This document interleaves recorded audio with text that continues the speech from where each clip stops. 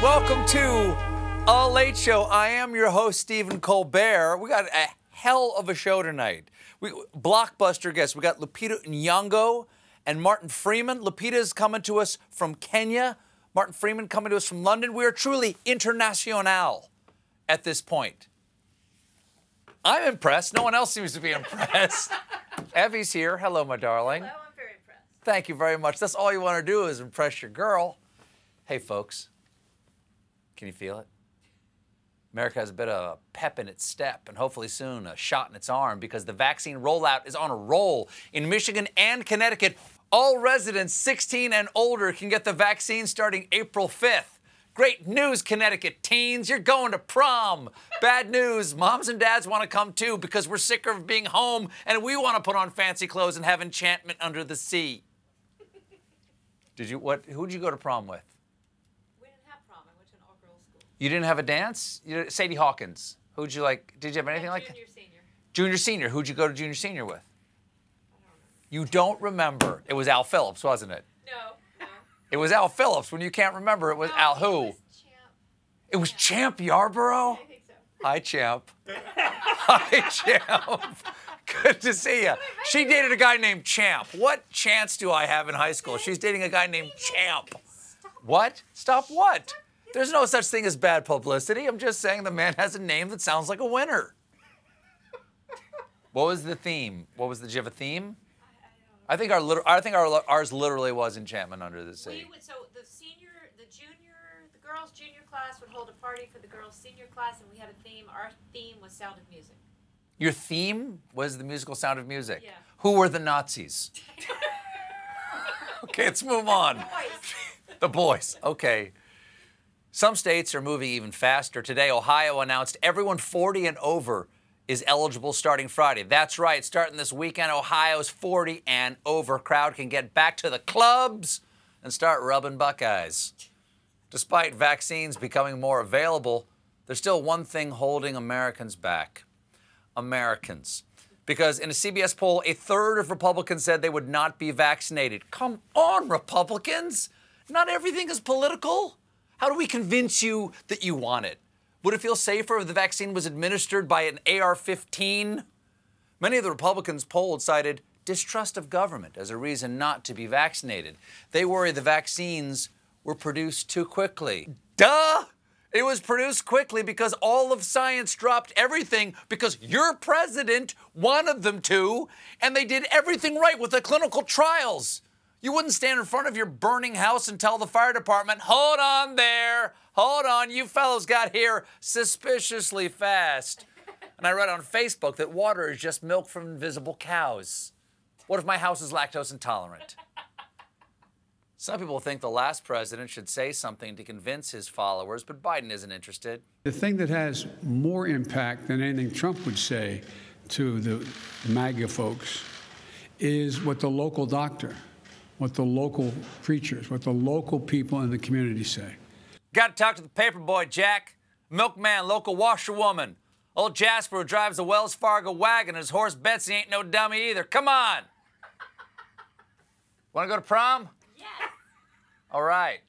I'll pick you up in the Studebaker. Bring the Mustang. We'll go to the... He doesn't know he has a Corvette. Oh, I thought it was a Mustang. He has a Corvette, man. One potential side effect of the coronavirus vaccine is that people are exposed to the idea that government can get things done. But Senate Republicans have a way to inoculate themselves from progress. It's called the filibuster. In its current form, the filibuster allows a minority party to put the kibosh on bills that arrive without the support of 60 senators. But in the last decade or so, it has gone from being a rarely used tool to a core element of Senator Mitch McConnell's strategy as the Republican minority leader. No surprise there. Republicans are renowned for their rarely used tools. But here's the thing. The Senate decides what the rules are, and the Democrats control the Senate, and they wouldn't need 60 votes to roll back the filibuster. Democrats would need a simple majority. That's right. You can't filibuster changing the filibuster rules. It's the upper chamber's version of you can't wish for infinite wishes, which you also can't do because Mitch McConnell would filibuster it. Democrats haven't done anything about the filibuster yet. But there are murmurs and rumors, which is enough to upset Mitch McConnell. who rose from the dead and from his seat to threaten to grind the Senate to a halt with procedural shenanigans. Let me say this very clearly for all 99 of my colleagues. Nobody serving in this chamber can even begin to imagine what a completely scorched earth Senate would look like. I'll take my chances. The last time the United States used scorched earth, the Union beat your guys. He McConnelled on.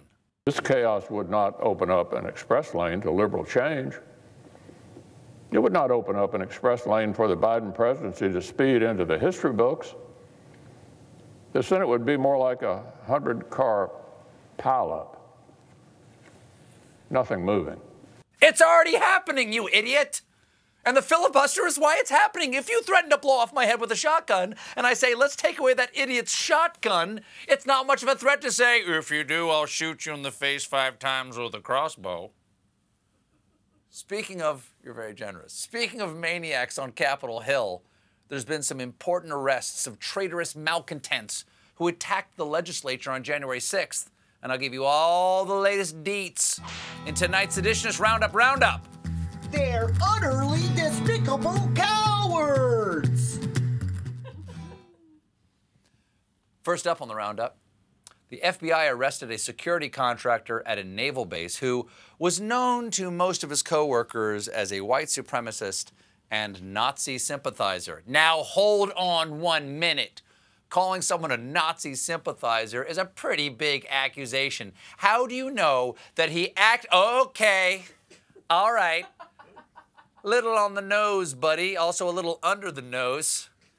The chip off the old Reich is named Timothy Hale Cusinelli, known from now on as Timothy Heil Mussolini.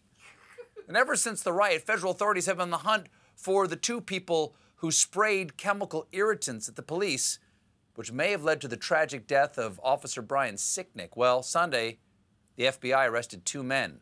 West Virginia resident and guy who alphabetized his VHS porn collection, George Tanios, and intern at the strip club, Julian Cater.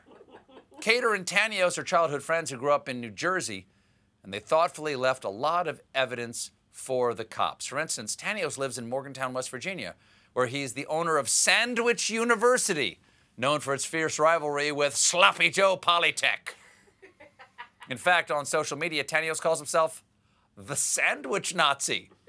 At this point, I think you can drop the sandwich. Tanios Restaurant bills itself as the king of the fat sandwich because they look like this one, the Fat Mountaineer, which includes cheesesteak, burger, mozzarella sticks, chicken tender, jalapeno popper, bacon, and egg. He's not kidding about the Nazi part. With that much cholesterol, it's a hoagie that should be prosecuted at the Hague. Now, this is important information because during the riot, Tanios was wearing a sweatshirt with Sandwich University on it. Don't you hate it when people walking around bragging about their fancy lunch alma mater when the rest of us had to eat our safety sandwich? Tanios' buddy, Cater, is also a restaurateur. He owns a smoothie bowl restaurant in State College, Pennsylvania called Fruitables. Okay, 2 things. First, how did these guys become friends? The smoothie is the natural enemy of the fat sandwich. 2, you can't put a smoothie in a bowl, okay? The moment it hits the bowl, it's fruit soup. And don't tell me that tomatoes are fruit. I'll see you in hell with these 2 guys. Come on, what's a fruit? What's a smoothie bowl? I don't know what a smoothie is. And if you don't know, it doesn't exist. Always pushing the fruit over here. Cater's looking for a harsh punishment because since he's not a U.S. citizen, a guilty verdict would likely result in his deportation. That must have given him some mixed emotions. I can't believe I'm about to get deported. On the other hand, I got an immigrant deported. Woo! The rioters aren't the only ones under scrutiny. The Capitol Police just suspended an officer who had an anti-Semitic document in plain sight at a Capitol Police checkpoint. That is shocking. That is horrifying. Anti-Semitism has no place in Congress outside Marjorie Taylor Greene demanding NASA baptize the Jewish space laser. The questionable document in question is the Protocols of the Meetings of the Learned Elders of Zion, which the Anti-Defamation League calls a classic in paranoid racist literature. That's actually one of the blurbs on the back, along with a great beach read, Mel Gibson. Fallout from the riot has also hurt Wisconsin Senator and drunk uncle insisting he won't drop the baby like last time, Ron Johnson. On Thursday, Johnson went on talk radio to say, riot schmiet. On January 6th, I never felt threatened because I didn't. And mainly because I knew that even though those thousands of people that were marching to the Capitol were trying to pressure people like me to vote the way they wanted me to vote, I knew those are people that love this country, that truly respect law enforcement, would never do anything to break a law. And so I wasn't concerned. What the hell are you talking about? They injured over 100 policemen, blinding, crushing, killing. So I guess you're saying they used that flagpole to inflict blunt force respect? Well, Senator, you seem to have a lot in common with them because they're not the only ones smearing their crap all over Capitol Hill. Despite knowing better, Johnson didn't. Now, had the tables been turned, and Joe, this got me in trouble. Had the tables been turned and President Trump won the election, and those were tens of thousands of Black Lives Matter and Antifa protesters, I might have been a little concerned. Holy stupid. They're trying to kill you, but you feel safe because they're your race. It reminds me of the immortal words of Nathan Hale. I regret I have but one life to give for my country, but on the bright side, none of the people hanging me are Irish.